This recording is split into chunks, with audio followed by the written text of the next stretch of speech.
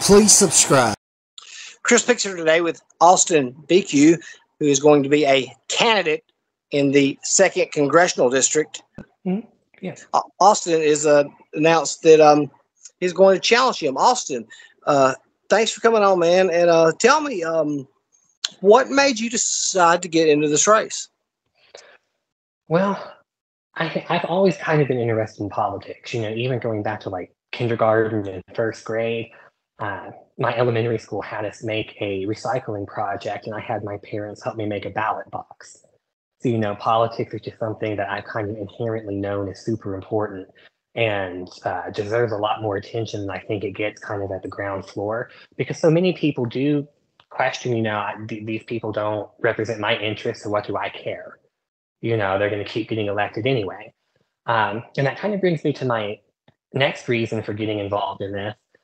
So I know you're just so fine. There's a lot of people that we need to keep track of and what they're doing in Congress and in the state house. So, it's not surprising that, sometimes names get switched up. But, I think in the conversations I've been having with people across the political spectrum, because, keep in mind that, yes, I'm running as a Democrat, but I'm also trying to reach out to moderates, to those who lean to the right. I'm trying to be as inclusive a political campaign as we possibly can. And in these conversations I've been having with people across the aisle, they're not very happy with the work that Representative Moore has been doing. I've heard several complaints. I've had people reach out to me and say that they've contacted his campaign office or his congressional office to talk about issues that are important to them and just have never heard back. So they've been reaching out to me instead. I have heard that he's really not getting the job done. He's towing the line of a certain former president in everything that he has done, whether it's, he's towing the same line, whether it's voting against a bill that would continue to fund and expand access to child sex crime investigations. He and several other Republicans were the only holdouts in the House on that. All the way to when I was at the Democratic Convention in early May, he was in Hungary, headlining CPAC Hungary and meeting with Viktor Orban. And so I just think, across the board, we realize that our current representatives are just not cutting it anymore. Politics as... I'm sorry, I want to cut you off for 1 second before I forget, and I'm sorry to interrupt you. What was his reasoning for that with sex crimes? That looks like that would be, everybody would be in favor of that type of bill. You would think, but I have not heard anything about it. As my staff have been kind of tracking his legislative agenda, we just kind of flagged that as a curious, maybe that's something to ask him about. Well, why did he vote against that? I'd like to give him, I would like to give him the benefit of the doubt and that maybe there was something else in there in the bill that shouldn't be in there. But at first glance, I'm just a little confused as to who would be voting against that. But, so just across the board, we see that the status quo is not working. And so despite being 26 and having just graduated college a couple of years ago, I kind of realized if I want things to change, I have to be willing to put myself on the front line and do it. I can't wait for others to do it. I have to be the one to get out there and do it myself. And that's really the root of why I'm running and why we're dedicating so much time and money and effort to really trying to flip this district and making sure that we have representatives that will fight for people and not for profit margins. That's a great answer right there. Let me ask you this: what makes you a Democrat? So I feel like I align a little bit more closely with the Democratic Party than I do, the Republican Party. There are some things where I can kind of understand where Republicans are coming from. I can understand why they want to shrink the deficit. I get it. We can't just keep astronomically spending and not pulling anything in. I get that. I get that we need to make sure that our streets are safe and that our people can do what we have to do without being robbed or attacked. I get the public safety. But on the flip side, I don't understand the continuous attacks on impoverished people. I don't understand the attacks on minorities, whether that's racial minorities, whether that's women, whether that's sexual orientation or gender identity. I don't understand the attacks on minority citizens. And I also don't understand the attacks on, people immigrating to the United States. I don't understand what the big deal with allowing immigrants into the country is. I don't understand what the attack on people's personal medical decisions are. When you get right down to it, yeah, we do need public safety. Yes, we do need to, try to rein in the deficit as much as possible. But on the flip side, I think we can work towards that without attacking vulnerable communities. So instead of using scare tactics, we should sit down and be able to discuss things and reach compromises. You would hope, because I like to tell people, and this is something that's been lost in the modern political era, politics is not a winner take all zero sum game. Just because one particular party holds the majority in any given legislature or executive department doesn't mean that the other party has no representation. It's not a dictatorship of whoever wins. Politics is and always should have been about compromise. We see it going all the way back to the founding of the nation itself. I mean, you look at the Constitution. The Constitution was a compromise between the 13 colonies. It was a major compromise between the North and the South over the issue of slavery, of course, but there's compromises all throughout. If you go back and you read the debates of the Constitutional Convention, you see not every colony was in agreement about our system of government. Some wanted a stronger executive, some wanted a weaker executive, some wanted more states' rights, some didn't. Politics should always be about finding the compromise and working for the best number of people and mitigating the damage we do to the most number of people. Well, now that you mention that, it's really something that's happened over the last 30 years or so, because I can remember as a child the compromise that was worked out with Don't Ask, Don't Tell, compromises that was worked out, with budget deficits. I can name, just keep naming more and more and more. But now it's either you're either one side or you're on the other, and there is nothing going to, it's either one way or the other. One thing I want to touch on before I forgot too, when you spoke about transgender, it seems like that America has been kowtowing to such a small percentage of the votes. How do you feel about the transgender community as a whole? Are they asking for too much too soon? Is this something that maybe we should allow people to get used to this fact before we start saying, hey, Bud Light commercials will transgender people in? I mean, it seems like it's being forced down people's throats too soon and not giving them a chance to. It hasn't been that long ago that we got used to gay marriages. Okay, people have now gotten used to that. And in some places, we're still not used to that. It's right. In some places, we're some not used to that, but it seems to be getting better. Do you think that we're going too far too soon with this, or we're not going far enough? So, and I speak only in my capacity as somebody who is running for Congress as an openly gay man. And so I can kind of, understand to some degree where this is coming from. But, it took a long time to get people used to the LGBT community as a whole. I feel like what's happening, though, is that we are not only not getting used to it, in a lot of places, things are going backwards. And so I think there is a fine line between allowing corporations to use it as an advertising technique almost. I'm not big on allowing corporations to kind of flaunt any particular demographic just for their own profit margin. But on the flip side, we also have to understand transgender people do exist. And at this particular time, what's being called into question is not whether or not we're actually affording them too many rights. What's being called into question is, do they even exist? I've been doing phone calls for support and donations for the campaign. I had somebody on a Democratic list who, when I asked what their important issues are, the first thing out of his mouth was that transgender people are mentally ill sex predators and need to be locked up for the rest of their lives. You know, they need to be Wow. locked up, Yeah. they need to be imprisoned, they need to. And so I think when that is the rhetoric, we're not. It's not a question of are we moving too fast too soon. It's a question of if we don't continue moving forward, we're going to see a huge issue down the line in terms of continuing attacks on transgender people. Right now, those attacks are legislative. You know, rolling back federal protections, rolling back their ability to receive health care. In the future, it may move from a legislative attack to physical attacks. And in some places, it has already.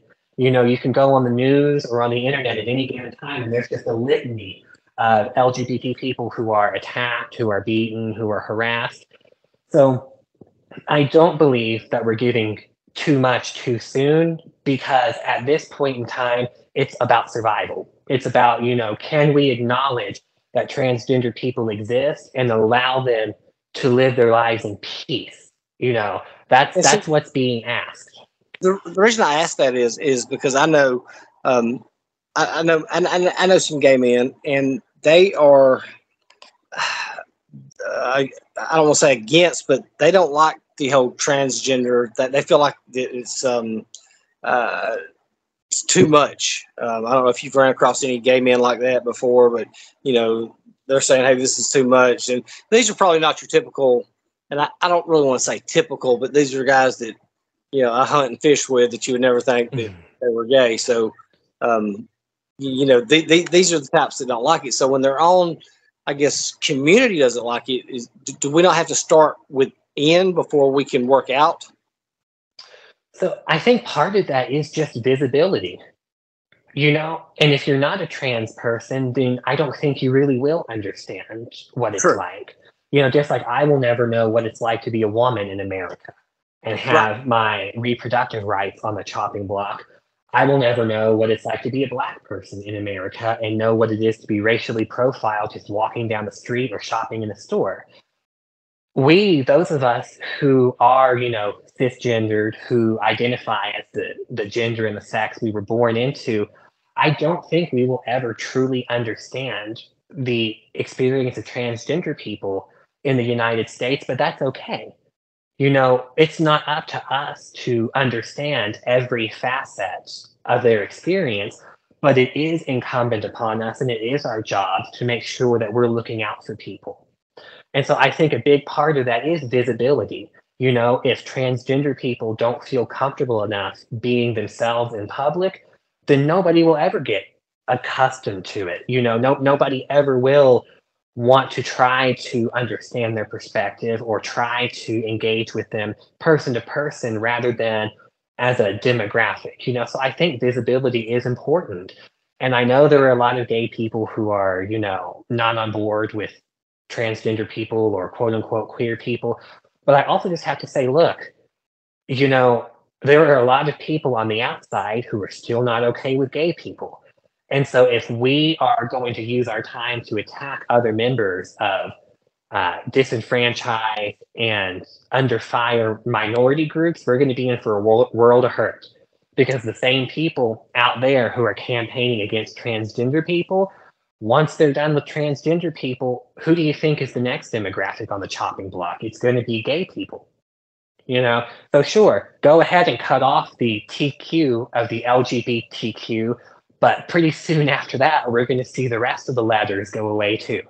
So, Well, you I know, think you had a good point that, I do lean conservative. Now, with that being said, I'm not the type of conservative or conservative Republican because I have voted for Democrats. I don't toe the company line. If one of our leaders come out and says, this is how it's going to be, and if I don't agree with it, I'm not towing the company line. I'm not going along with it if I don't agree with it. Too many of our Republican leaders are scared of the leadership and they won't go along with it. And I'm just not like that. I'm not going to toe the company line if my heart feels like it's not right. And when it comes to transgender people, I hear this stuff, choose and stuff like that. I don't think anybody would choose to be transgender and go through what they are scrutinized to in society. I just don't believe that. I do believe that people are born that way, and there's nothing they can do to change it one way or another. Um, how we're going to move past that, I don't know. Which brings me to my next question: what are your views on Second Amendment, and how do we stop school shootings? So, very big pro Second Amendment guy. I grew up around guns. My grandparents have a farm in Kentucky, which is where I originally come from. And, I've shot guns with my brother before, who is also very pro Second Amendment. I'm not scared of guns. It's part of the American way. And I think that's something that to some degree should be celebrated and embraced. Talking about the Constitution again, I love the Constitution. I carry a copy of it wherever I go, whether I'm going to work, going on a trip, a vacation, I always keep a copy of the Constitution with me. And the founding fathers recognized that, look, if we want to keep our American freedom and our American way of life, we're going to have the right to bear arms. It's not debatable, not discussable. And I think that's a good thing. I don't think that's a bad thing. When it comes to stopping school shootings, number one, we have got to have better and faster access to mental health care. Absolutely, beyond a shadow of a doubt. Shootings don't just happen out of the blue. There are signs. There are patterns of behavior and very clear things to look for that raise red flags where it's like, hey, something serious is about to happen. You need to intervene. What we need to do is we need to be training teachers and administrators to better find those signs and maybe see if they can intervene and stop the situation from happening before it does. We also need better and more affordable and accessible health care. So, right now, there are people out there who are going through mental health issues, but they can't afford a therapist. They can't afford a counselor. They can't afford these things that would help prevent the next great tragedy. And so we need to absolutely have better access to affordable health care. In some ways, we also need to tighten our background checks and some red flag laws. Like if you have been flagged as someone who is engaged in domestic violence, if you have been flagged as someone who has committed a violent crime, then, I think we need to take a very close look at, do you need a deadly weapon? I don't think anybody says, deadly weapon or domestic violence or anything like that should have a weapon. Right. And, and that's, I think, things like that get lost in debate when we start using terms like common sense gun control laws. Number one, because it's not a gun control law. And number two, because it's very reasonable. If you have been, if you are currently embroiled in a situation where you are having to prove that you were not responsible for a violent crime, or if you have been indicted and convicted for a violent crime, I think we need to take a very hard look at whether or not you need access to a weapon that can kill a room full of people in 30 seconds. And, if we as a public can't agree on that one single compromise, then, we can just rinse and repeat. Every 3 weeks, another school shooting, another shooting in a supermarket. We have got to find a way to compromise, and it is going to take both sides. Democrats cannot just blanket ban whatever they want. It's not constitutional. It's not going to pass Congress. On the flip side, Republicans cannot just throw open the floodgates for everyone and their brother to buy whatever weapon they want whenever they want. And I know, there are some people on the extremes of both sides, but we have got to find a common sense middle ground where we can say, look, the right to bear arms is important constitutionally, but so is the right to life, liberty, and the pursuit of happiness of the people who are constantly in danger of being killed in mass shootings. There has to be a compromise. There's no way there is not a compromise.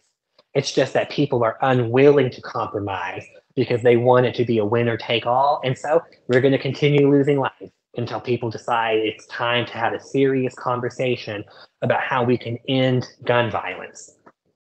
What should we do to bring back jobs in the United States? Like I live in Birmingham, and we still have all the minerals or whatever to produce coal. I mean, to produce steel. But we have no steel jobs here in Birmingham anymore. And we were one time the Pittsburgh of the South, where we, I mean, we had, you could walk, a kid could go out of high school in the 70s and get a great paying job that had benefits, vacation, and would work there for 40 years and retire with a great retirement. And all those are gone. I mean, what can we do to get those types of jobs back to the United States? So number one, and this actually plays into a key point on what my campaign has released publicly as the new square deal for Americans. Oh, yeah, I meant to ask you about that. Yeah, so it's part of our policy platform to reform our education system. Part of that is we want to knock down economic barriers so people can attend public colleges free of charge. So if you're a student who has done well in school, you and your family will no longer have to ask yourselves, how can I afford college? How can I move to that next step?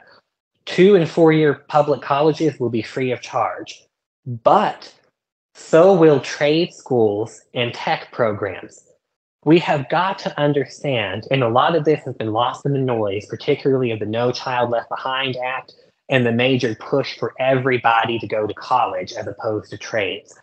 We have to understand we are digging ourselves a grave here, because in a couple of generations, if we keep at this, we're not going to have any more people with knowledge of the trades and tech programs. We're just not. We're going to lose access to so much knowledge and so many people who would be able to keep our country functioning. The problem is our tech people and our trade schools are oftentimes treated as less than people in colleges who are giving college educations, and that's not the case. Hey, let me stop you right there. I didn't mean to cut you off because that was something I wanted to say. You would not realize how many people that I've talked to that have a PhD in theater that is sitting down at Starbucks on their laptop talking about the ills of economy, the ills of capitalism, and complaining about that, making $7.25 an hour when you've got an electrician out here making $90,000 an hour, living in a 4,000 square foot house, driving 3 new vehicles, and what's more important here? Because you've got a college education, or because this guy has a trade that keeps America running. Exactly. And what so many people don't understand, and that's not to devalue our professors. Sorry, I don't know what's going on with my collar there. But no, so what people don't understand is, of course, the people who do get these degrees and who teach the next generation are helping, astronomically. One of my closest friends is an actor. He's an actor and a model. He's doing great things over in Atlanta. He got his degree in performing arts and theater. He's doing great. And the arts are super important. They really are. I like to refer to the arts like almost as the soul of our nation, But if we focus only on the soul of the nation, then the body of the nation, the people who work with their hands, our blue-collar workforce, and the people who are the nuts and bolts of our foundation and keep our society standing, if they fall by the wayside, how can the soul continue existing? And just look at what we've got in Alabama with all of our trade school and junior college acts. Mm-hmm. Exactly. And they are so important, and so often trade programs are just overlooked and considered less than. They're options for the people, quote unquote, who just couldn't hack it in college. Right. And I'm like, we cannot treat our people like that. Number one, morally, that is not right. Number two, these are people, who are you going to go to when you need your engine repaired? I'm sure not going to do it. I consider myself above intelligence guy. I've always tested well, pretty smart guy. Hey, a guy who knows how to do electrical or air conditioning or work on a car, man, he's a lot smarter than I am. Yeah. Well, see, the ACT is not going to help me fix my air conditioning or my car. Exactly. But the person who went to a trade school or a tech program and knows how to do that in a day and a half, I'll pay whatever they want me to pay. Some people are more mechanical. Yeah, exactly. You're right. Some people are more mechanically inclined to do that. It doesn't mean they're stupid. It means they're smarter with their hands than what I am smarter. And we have got to open the gates to people who can do that. We have got to make tech programs and trade schools not only affordable but accessible and make it seem like a fantastic option, like the fantastic option it is. So we have got to make sure that our middle school and high schools, as well as our community colleges and even our four-year colleges, have pathways open to students who may not be excelling academically, but man, they are excelling when it comes to trades and it comes to tech programs. So let me ask you this: you're talking about paying for. We already have student loans and Pell Grants that people can go to. How are we going to? I mean, what are we going to do to pay for these? If people can already get grants and loans, are you suggesting that the government pays for it entirely? And if so, how do they propose to pay for that? So interestingly enough, I'm actually a college recruiter by day and then a political candidate on my off hours. So I speak with a lot of students who, despite the Pell Grants, despite the loans, despite the scholarships, still can't afford it. It's still, and then for people like me who, when we filed for FAFSA, on paper, my parents just made too much, even though they're still paying back student loans and other debt. So we're not seeing the material income. We also have paper, yeah, we do have that, but there are also people who that's just not their cup of tea. And do we really want to say, every single person who wants access to college has to go through the military? I think we're going to see our military take a very big downward spiral. I agree with you on that, because being a combat vet, there are certain people that are cut out for the military, and I don't mean that they don't have physically aren't to do it. Some people aren't mentally cut out to go through what you have to go through, right, in basic combat training. And I'm not saying that in any type of derogatory way towards anybody. The military, just not their cup of tea, right? It's just not what they're called to do. It's not what they were made to do. I think really this comes down to making sure that people who make these 10, 20, 30 million and billion dollars a year are not able to stash that money in offshore tax havens. If we can close the loopholes where they can stash things in Switzerland, they can stash things in the Cayman Islands, suddenly we're going to see, even if we tax them at just 10%, if someone is making $30 billion a year, 3, 4, 5, 6, 7, 8, 9, $10 billion a year, 10% of that, we're going to be able to start funding these programs. Well, that brings a question I have for you. Last year, and I have to get it up again, 1% of the 1%ers paid almost 40% of the taxes. We cut the tax off at around $567,000. So in order to do this, shouldn't we make a higher tax bracket? Hey, if you make $700,000 a year, then you get hit with a higher tax bracket, $800,000, $900,000. Instead of cutting it off at just $500,000, because when you have a guy like Elon Musk, with billions of dollars a year, and he's only paying at the top level $500,000, there's a lot of money that's income, that's not getting taxed. And we need to make a bracket with, if you make over $1 million a year, you're now paying 15% regardless of what you make. And then that flat 15% for anybody over $1 million, suddenly it's going to be amazing. The person making $1 million a year will be paying the same 15%, but 15% of $1 million is going to be vastly different than $5 billion. And the same thing for corporations.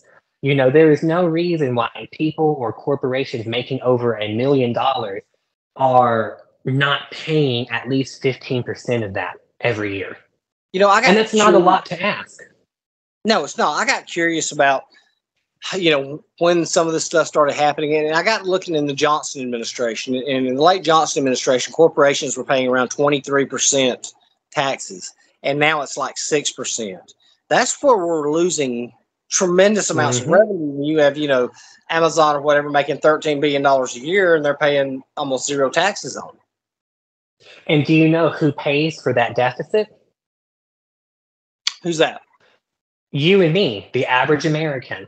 The average American is now footing the bill because Amazon doesn't want to pay 15% of taxes on their $10 billion year or whatever it is. I've not looked at their income for the last year, but it's in the billions because Jeff Bezos had been the richest man until just recently.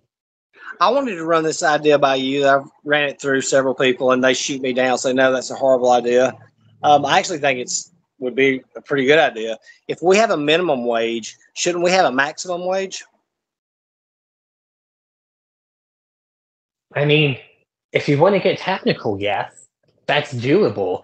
I imagine the argument that you have been getting is that decreases people's desire to work harder. Right. But if you make people $200 million a year. Well, see, that just goes to like the major CEOs and the major presidents of these companies cutting themselves, 3, 4, 500% pay increases while they're still paying their workers poverty wages. That is a major problem.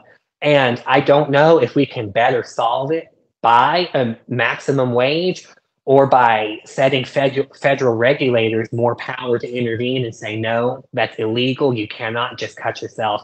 Maybe if we allowed corporations and board of directors to increase CEO and other board member salaries in proportion to how they increase their quote unquote ordinary worker salaries. Maybe they can't increase their salary 50% above what they increase their workers. And so if they want their salaries to jump up, they have to pay more into their workers. There's different ways that it could be looked at, whether that is setting a just maximum cutoff or setting it proportionally. But again, that's something we're all going to have to compromise on. And the name of the game right now is not necessarily compromise. It's grab as much as I can in terms of winning and, screw everybody else. Well, I'll tell you what you sound like to me. And without, of course, minus the race problems we had, you remind me of one of our old South Democrats that we used to have that promoted a brand of populism that the masses could relate to. I mean, I'm not opposed to being called a populist. It's all, if we're not working on behalf of our people, then we need to be out of office. That's the main thing. If you are not willing to work on behalf of the people, whether it's because you're beholden to corporate interest or special interest or big donors, get out of office. We need to be working for the average American, not the millionaires and the billionaires and the big corporations. And so if people want to call me populist, I will wear it like a badge. I will wear it like this American flag right here. I mean, because that will get a lot of people's attention because, when you start talking about populism, because if you think about this right here, and when I first say it, you'll be like, oh, no way. But if you think it through, in 2016, the message of Donald Trump and Sanders was not that far off when the things that they were talking about, what they were wanting to do. And people are ready for that. They're tired of seeing them having to work. In the 50s, a paycheck took care of a family of 4. Now people are working 4 paychecks to take care of the family of 4. Yeah. And it's still not enough. They're still living paycheck to paycheck and having to wonder, am I going to make it to the next week? Robert Kennedy Jr. said the other day, he said there are like 60% of Americans do not have $1,000 in the bank in case of an emergency. Mm-hmm. I'm one of those Americans. I am one of those Americans that he was talking about. And that's not something that I'm ashamed to admit because we need more average Americans running for office. If you want to see policies that work on behalf of the average American, you have got to start voting the average Joe into office. We cannot keep voting legacy people into office, and we cannot continue voting rich people into office, or else we're going to continue to get the same old catering to the super wealthy. And I don't think any of us want that. And that maybe the super wealthy want that. That just hit when you said that, just sparked something in the back of my mind. I remember reading a quote one time. George Wallace said, there's not a dime's worth of difference between the two political parties. And at first I didn't really know what he was talking about until later on it dawned on me what he meant was both of them are sellouts to the special interest groups. It just depends on which one they're sellouts to. I mean, I would love to have some kind of argument to that. I'm running as a Democrat because I closely align with a lot of their policies, but there are a lot of Democrats in office who are taking just as much special interest in corporate money as Republicans. And so, not to throw stones at the party that's supporting me on the ballot, but we also have to understand, look, and I don't think it's necessarily a party thing. It's a who is funding the campaigns. If you're getting money from the super wealthy and the corporate donors and they're keeping you in office, what do we expect?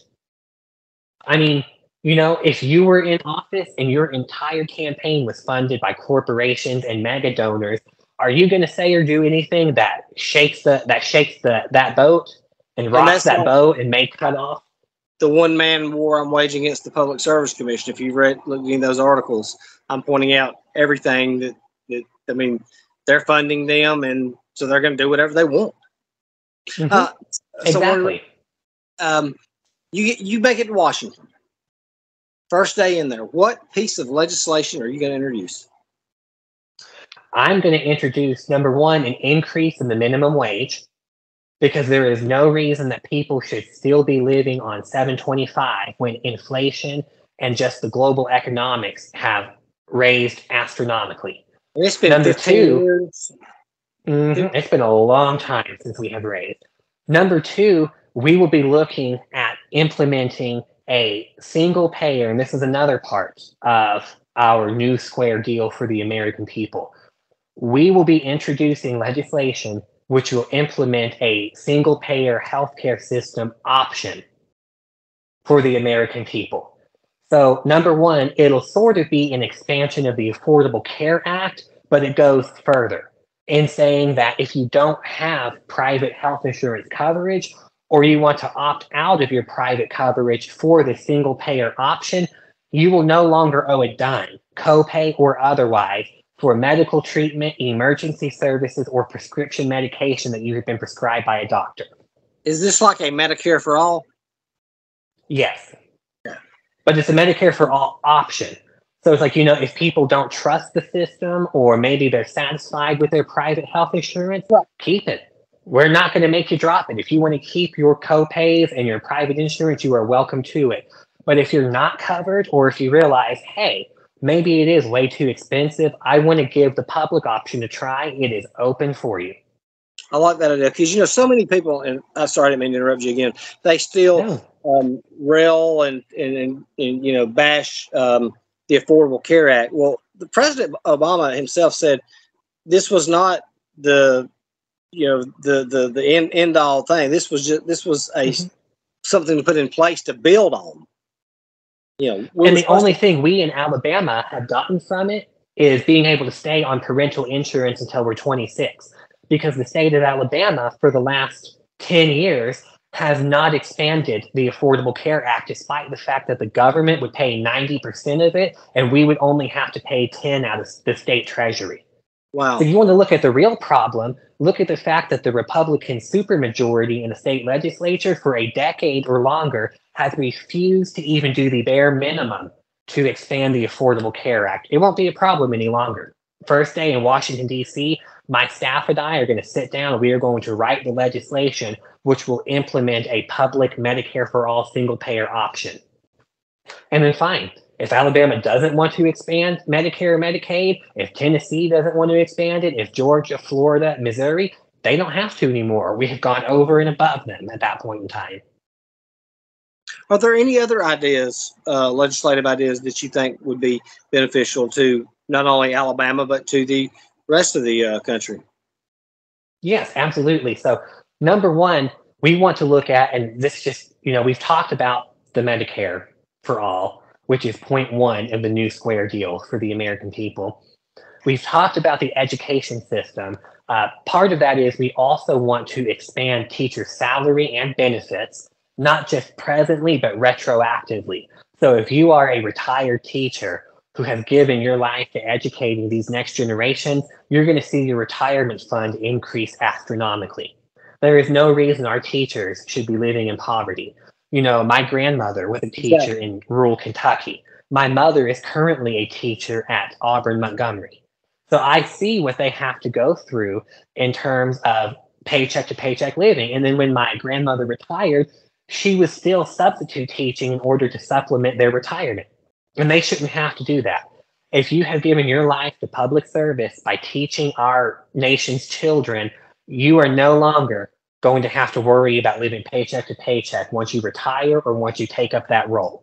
We are going to increase teachers' salary and their benefits both now and retroactively. And we're also going to reduce class sizes to help make it more manageable for our teachers and more profitable and efficient for our students. We also want to look at slowly transitioning to a green energy source.